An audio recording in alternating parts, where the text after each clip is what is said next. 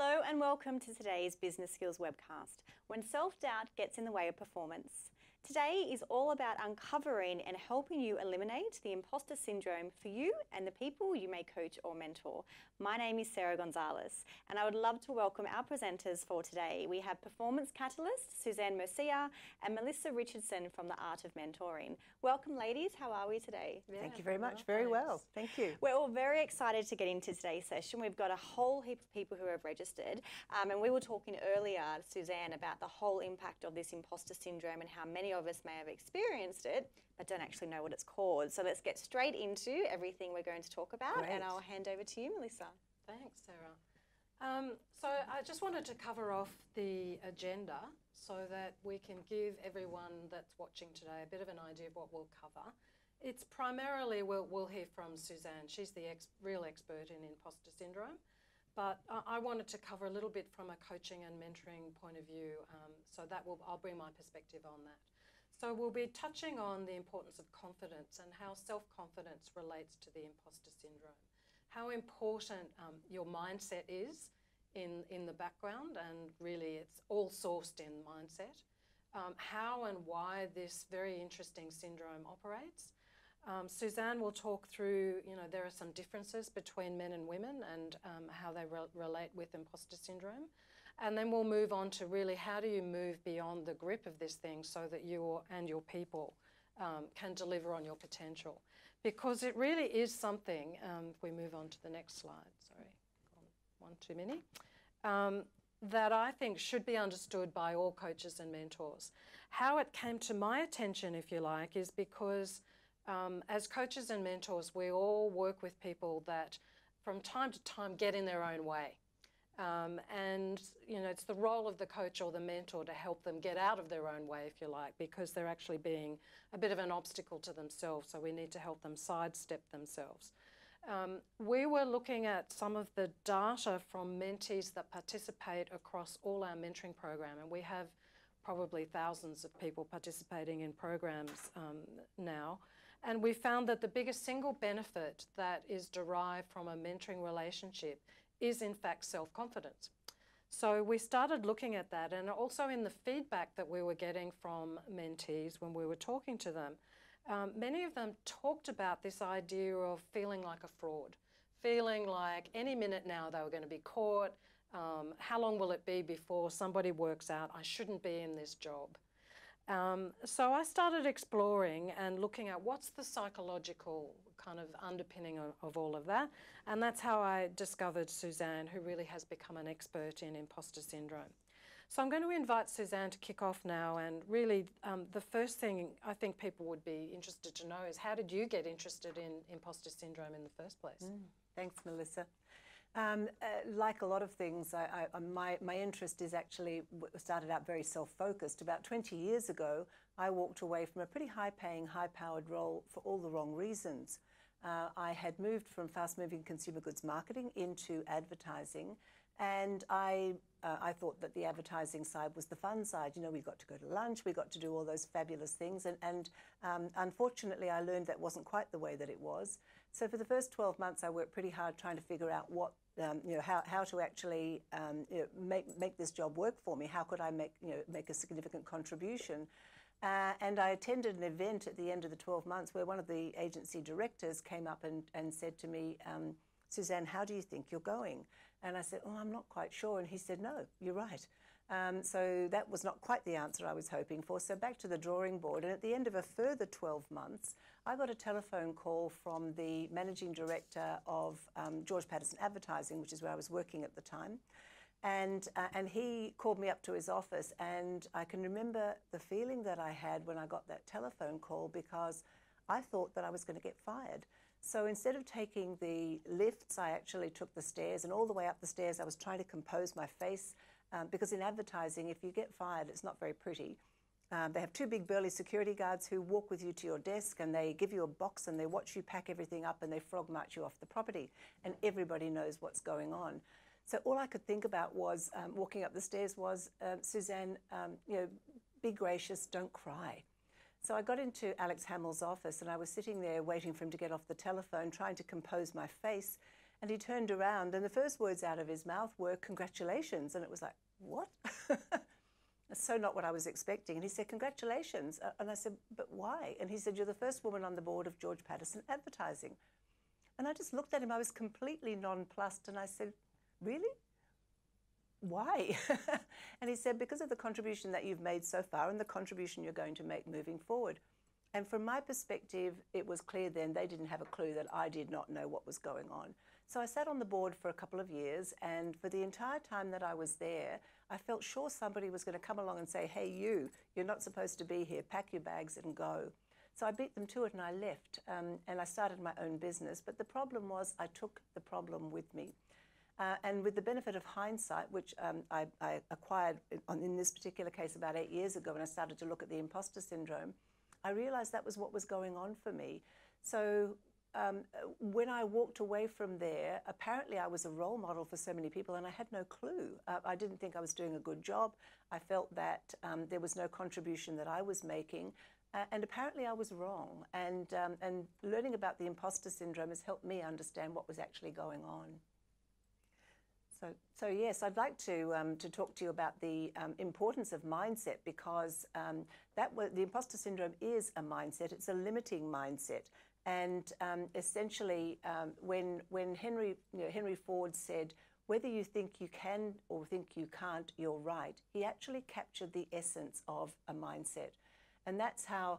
We determine how we filter the world by the way that we perceive it, and we might see it as a positive place or a hostile place. We might see that we've got what it takes to be successful, or we might not even recognize the capabilities and the successes that we achieve because of the way that we see ourselves. So the imposter syndrome is a limiting mindset. I call it a case of mistaken identity, and the reason for that is actually about how I see myself. And that's not accurate if we've experienced the imposter syndrome, because it actually occurs to very successful people. And I'll talk about that in a bit more in a moment. But the feeling of not being good enough actually undermines our ability to perform to our potential. So that's why this is such a critical issue, and why I've actually worked so hard to understand this and help my clients work through it.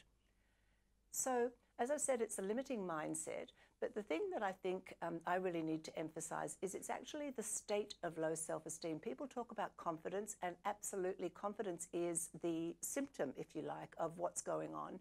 But it's called the state of low self-esteem. It's not the trait of low self-esteem, which is where I can't even get out of bed in the morning because I feel so bad about myself. But this actually is something where we're feeling confident most of the time, and then we go into this state of not feeling good enough. And there's a lot of background as to why we might experience that. So the first one is that it's influenced by nature and developed through nurture. So scientists have discovered that more than 50% of our personality is actually formed through our DNA. And so you look at the big 5 personality factors of agreeableness, extroversion, openness, and then conscientiousness and neuroticism.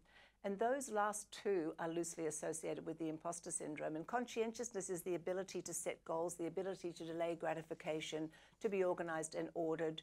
And then neuroticism is a degree of emotional reactivity that we might have, and the degree of anxiety and stress that we might experience.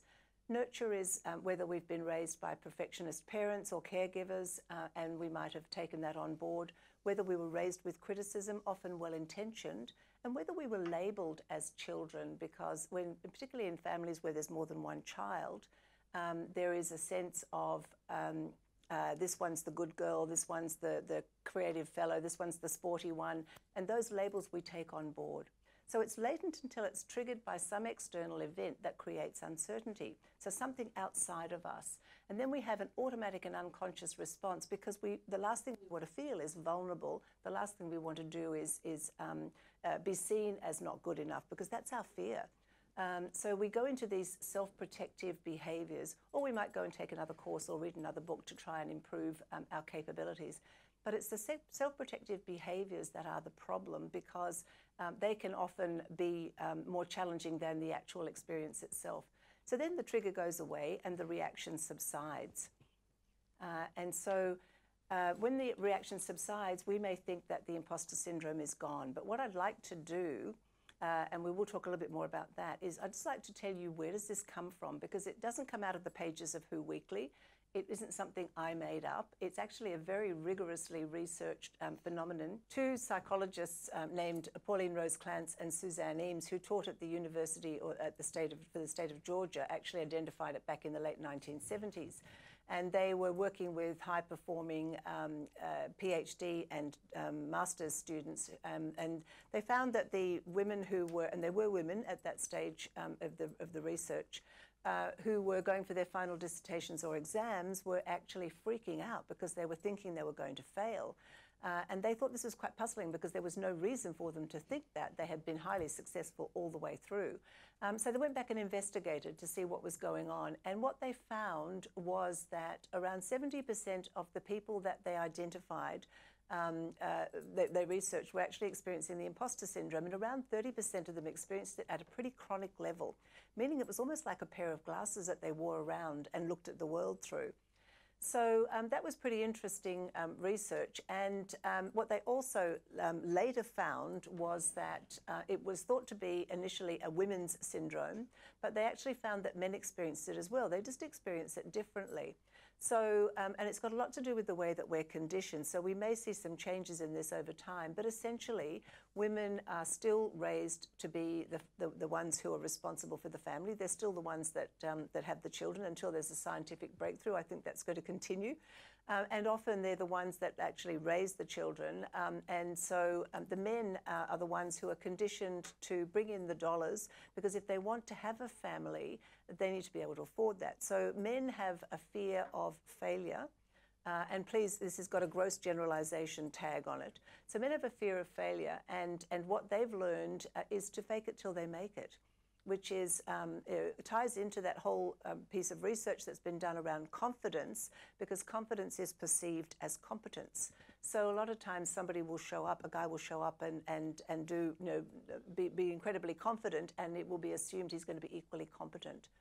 For women, they have a fear of failure, yes, but they also have a fear of success, because in many cases they're already doing a number of roles. They're taking care of the children, the house, often their parents, and if they're successful, something will have to give. So many of them back away for that reason, and so they fear success and failure. But the symptoms of the imposter syndrome are that they feel like a fake and a fraud. They focus on their weaknesses and their failures rather than their strengths and successes. They dismiss their talents, and if they do see them, because sometimes you do see them, you don't think it's actually that valuable. If I can do it and I feel like I'm not good enough, it can't exactly be rocket science. So that's how we dismiss, if we're in that space, our talents. If they're successful, they attribute it to good luck or somebody else's mistakenly positive view of them, or just being in the right place at the right time. So it comes down to a lack of ability to really recognize what we bring and the value that we bring, and to have that foundation of self-esteem. Fascinating. We might launch the poll now, Sarah. Yeah, so what we're going to do, we've gone through the symptoms, and now we want to hear from you, our online audience. So we're going to quickly open a poll, and we want to find out if you can relate to these symptoms. So just online, the poll's up, just select either the first response, which is yes, maybe somewhat, or then maybe no, and we'll actually have those live results come through, and we'll be able to speak to them and then ask Suzanne some more questions. And just as people are going through that poll and answering those questions, I think the whole idea of the difference between men and women, there's so much discussion around that, celebrating your own success these days. Do you find it's more discussed now and more openly spoken about? In terms of owning your success? Yeah, as females especially. Oh, look, as I said, that was a gross generalization, and there are a lot of women who are very comfortable with their value and the success that they bring, and I think that's fantastic. But I think that it's more acceptable for women to be successful. The unconscious bias and the double bind still come through. Yep. So where a fellow might sort of put himself forward quite assertively, that's how he's seen as assertive. But a woman can be seen as aggressive. So we've still got all of those sorts of things going on behind. And those labels don't help women because they tend to show the symptoms of the imposter syndrome more, because they're not faking it till they make it. That doesn't feel comfortable for them. So yeah, I think that it's certainly being discussed more. The imposter syndrome itself is being discussed more, which I think is fabulous. Well, wasn't the CEO of Atlassian came out Yes. and said he was a sufferer? He did indeed. Mike Cannon-Brookes was speaking at TEDx in Sydney, and he talked about all the stages of growth for Atlassian and how he came up against his own self-doubt through all of those stages. So yes, it's definitely being talked about a lot more. And entrepreneurial areas, anytime you're creative or anytime the work that you're doing is put out in front of people, it creates that sense of vulnerability, and that's when we can experience the imposter syndrome. Great. We've also got a link to that in the resource library as well, so if anyone wants to take a look at that. And the results have come through. I don't know what your expectations were here, Suzanne. So about 70% yes. 73.8%. There you go. 22% somewhat. Yes. So I think after this, this is great because it is something that you can apply, and maybe afterwards start to think about whether or not this might be you. And now you're going to go into some, of the repercussions. But yeah, we've got 3.2% who said no as well. That's fabulous. So thank you. Yes, and maybe you're here to identify the imposter syndrome and help people that work around you. So, and it may be the case for those who experience it themselves as well.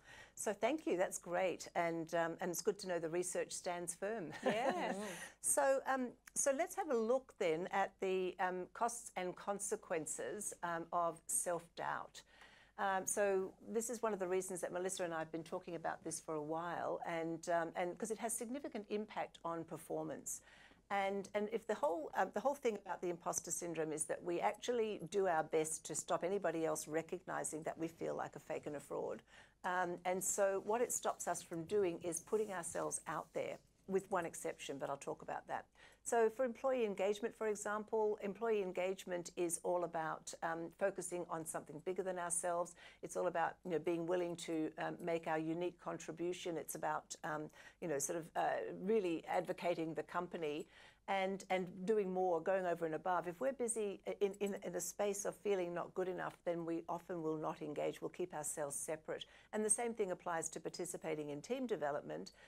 Teams go through that stage of forming, norming, storming, and performing.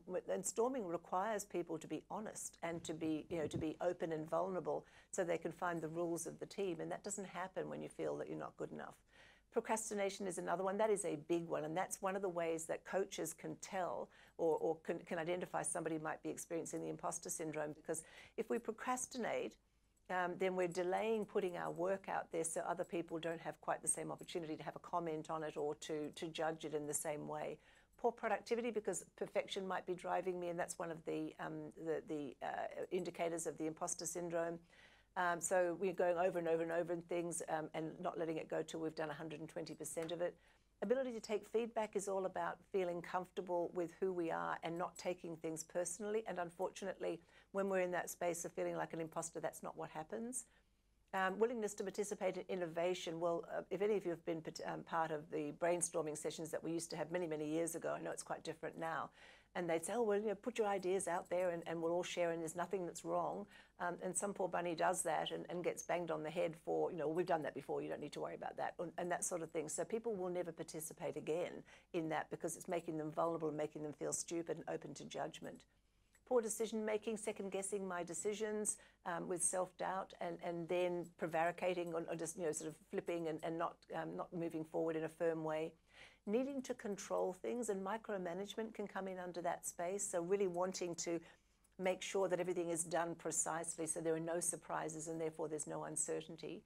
Judging myself and others for not living up to a high set of standards, for example. And the one exception of pulling back is risky behavior.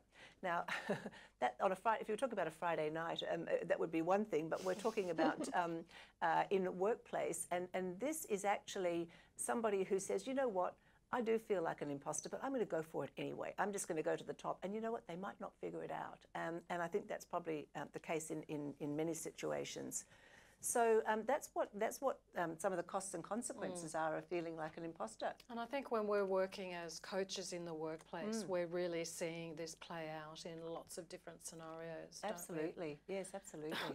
So I want to talk now about how do you actually get beyond this syndrome, and it really is all about mindset. Excuse me. in our trainings with coaches and mentors, we talk about some simple things. But I guess, you know, we don't want people to go out running around saying, oh, everybody, oh, you've got imposter syndrome. Yes. So the first thing I'd suggest, and we'll have some links at the end, Suzanne does have a very good diagnostic that you can do or get your client to do that would help indicate whether they maybe are suffering from this. But then if you are working with someone who does seem to be suffering from some of the ideas that we had that coaches and mentors can use is, firstly, just help them examine their own mindset, because it does come from the way you think. So look at the underlying assumptions, look at the underlying belief patterns, and see how that might be affecting how the person is putting themselves out there in the world. Shine a light on their strengths and accomplishments, because I think people with imposter syndrome focus very much on the negative and will diminish their own accomplishments. And a great role for a coach or a mentor is to actually, you know, help somebody see some of the more positive things. Just tell them something simple. Tell them that you believe in them and that you're there for them, because often people don't have that in their lives. So, you know, having somebody that's a supporter that will help them through the difficult stages can be very important. And encouragement to try new things. So we talk about maybe getting beyond your comfort zone, but we don't want to push people too quickly. So it may be little by little that you're there to support them and encourage them to try a few different things. So if people who are watching today think they might have imposter syndrome, or someone that they're working with can or maybe does, what can they do to be sure, and what can they do about it, Suzanne? Sure. Sort of giving you a very, very quick rundown, as you can imagine, this is quite a complex issue, but this will actually get you started. So really the first thing is to actually increase your awareness around it. Notice when you feel that you're not good enough and see if you can understand what brought that feeling about. So I use the term triggers. So what triggered that feeling? Because the external event is subjective. So what might upset me might not upset somebody else. So it will be relating to you and a sensitivity that you have. So if you can understand that you're experiencing it and that there was a trigger that set it off, then you can have a look at what that trigger is and understand whether whether that's a limiting belief or what's sitting behind that, and that's usually what it is. Then the second thing is that when we are in the space of feeling like imposters, we can be quite judgmental of ourselves and others. And I don't know whether this relates to you, but certainly to me, and I'm sure to many others, that we can be quite hard on ourselves, and that's not terribly useful. So when we come across the imposter syndrome, it's not about saying, oh, I've done it again. It's actually about saying, well, that's interesting. I'm curious as to what actually happened there. And when you're in more complex situations with other people or other events, you can actually start to see what was yours to own and what was somebody else's, and be curious about how you responded and how you might respond more resourcefully. The third one that I talk about is to build inner strength. And you touched on that, Melissa, when you talked about focusing on strengths, but it's also about recognizing, building resilience, and recognizing that we go through stages in our life where things are fabulous, and then things at other times might not be. And what we need to do is really build that inner strength. So it's about optimism and looking for the positive in situations that occur. If there's something terrible that happens at work, there's never anything that's completely terrible. There's always something that comes out of that that can be seen as positive. So look for the positives in those situations. I encourage my clients to start keeping journals so they can keep track of what happens. And there's a couple of things I get them to do. I get them to write down what they're grateful for every day. But the other thing I get them to do is actually focus at the end of the day on an external event. So as you went through your day, what went brilliantly that you can do more of? What went quite well, and how could you improve that? And what didn't go very well at all, and what could you do instead of that? So all those kinds of things are actually building your feedback mechanisms and enabling you to really start to build that inner strength. It's also about developing an internal frame of reference, or having an internal frame of reference check at least, because when we're at the effect of what's going on outside us, we can be bounced around like corks on the ocean. Stop comparing yourself to others. I mean, each of us has a different journey. Each of us has different set of circumstances, different experiences, different ways of perceiving things. And so it's not terribly useful to compare yourself to others. The other part of that is that you're comparing the self that you see at 3 o'clock in the morning to potentially the mask that somebody else is putting forward. You know, their best foot forward, they're faking it till they make it or whatever. So the comparison's not useful. Recognize your own strengths and successes, absolutely, and the value that they bring, and that's what Melissa was talking about earlier. What do they enable you to do that is of benefit to your clients or to your organisation? And consciously and consistently step outside your comfort zone because that's where the magic happens. So, yeah. Thanks, Great Suzanne. tips. We're going to go to some questions now. We have some coming through, so I'm also going to advise people online to ask any question you like. It can be completely almost anonymous. any question. Yeah. Now, before we go into that, what can people do just from the two of you? I think it's really great that we talk about things that we can do on our own, but what if we need that extra step and we want more help? Or, you know, like you said, it's really hard to fix everything into a 45-minute session. Yes. Where to next? Well, I can really recommend reading Suzanne's book. So we've got that on special on our website at the moment. So I think that's worth doing. Yep. There's also the free diagnostic, which is available through Suzanne's website, imposterhood.com. So I think just learn more about it would be the first piece of advice. Absolutely. I find that a lot of the articles that are around at the moment are great about raising awareness. It's not that easy to find good, solid information. So my website certainly has that on there. And it's come through my experience. So I've had to work my way through this myself, and as a coach and as a marketing person and all those various things that I've done in my career, as we all have. I've actually got, I think, a pretty interesting take on it, because I look at the imposter syndrome as a mindset, but I also work quite closely to identify how that's showing up at work, because we spend so much of our time there. Excellent. So we're going to go to some questions now. For those of you online who do have to leave, I want to thank you for joining. You will get a copy of the recording as well, but please complete the feedback before you leave, because it does help us improve. And also take a look in the resource folder, because there's some amazing information that Suzanne has passed the kind on. Sorry. The other way around. So first of all, we have a question. This is probably something I want to ask both of you. So this is from Dave. So in a mentoring capacity, once you recognise someone might have the imposter syndrome and they're in denial, what do you do about that? Do you give them Suzanne's book as a little hint? How do you deal with those situations?